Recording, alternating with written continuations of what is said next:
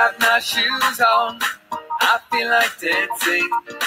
I've got my groove on, I feel like singing. I've got my smile on, I feel like prancing. I've got my moves on, I feel like shouting. Good morning, boys and girls. And today is Tuesday, April 20th. We want to say good luck to our grade 3, 4, and 5 students that are taking the MCAs today. Good luck. Can you read this quote with me? It's one of my favorite quotes. In order to have a friend, you have to be a friend. And that's so important, that we're all friends, that we work on our friendship skills and we're kind to one another. And that's what I love about the Distance Learning School. As I have come into your classrooms, you are just developing great friendship skills. And I love how you take care of one another. I'm going to show you a picture. Not only does it work for students, but I have a picture to show you.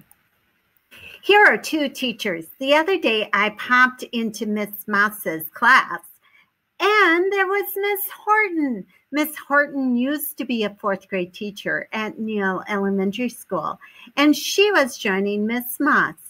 They are true friends, and they were having so much fun talking about teaching. See, even teachers have friends, and they work on the friendships. Are you ready for some brain thinking time? Let's see how you do on these. Let's look at our first puzzle. Don't forget, you start here and you go this way. What is happening? Look at the first picture. Look at the second picture. Now look at this picture. What would go in the box? Would it be number 1, 2, 3, or 4? So if you look at this one, you will see that it flipped. It flipped this way, went from here to here, and then a line. So if you flip the S and you make a line, you have number 2. Congratulations. Let's look at the next one. Don't forget to start right here. Whoops, I kind of moved it. So look at where you start and go across. What is happening? You may want to look object by object. Do you have the answer? Is it 1, 2, 3, or 4? Show your teacher which one it is. So if we look what happens to the triangle, and where it moves to, and we do the same thing here with the plus sign, we would find that the plus sign would be at the bottom. If we look at the second object, it stayed exactly the same. So the second object would stay the same, and so forth. You can see that this object stayed in the same location, so this one would stay in the same location. And if you did it right, you would choose number 3. Now here's a new one for you. It's a word one. So oven is to heat as, now you got to kind of match the same thing. So think of an oven and think of heat. A speaker would be to, would it be sound, music, radio, voice, or stage? Pick a number and show your teacher. So oven gives out heat. So a speaker gives out, you're right, sound. Way to go. You know, it's my favorite time. It's shout out time. Ready? Here we go. Good morning, boys and girls. It is time for our shout outs. Our first shout out is for the math problem extraordinaires from Miss Madigan's class. Giselle and Henry, way to solve the math problem. So proud of you. Our sight word superstars from Northport Elementary and Miss Willahurst class. Bonnie, Leilani, Lincoln, Ava, Mia, and Nayeli.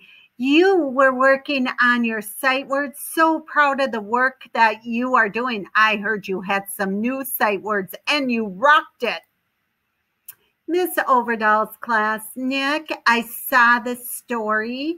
Here's what Nick had to do right here. Use your imagination and write a story about this picture. You must write incomplete sentences. So Nick had to look at this picture and go, what's this picture of? And you can see it's got a penguin and a polar bear. And Nick wrote, once upon a time, there was a penguin. That penguin thought he was a musician, but he was not. So he traveled across the earth playing his tools and making headaches.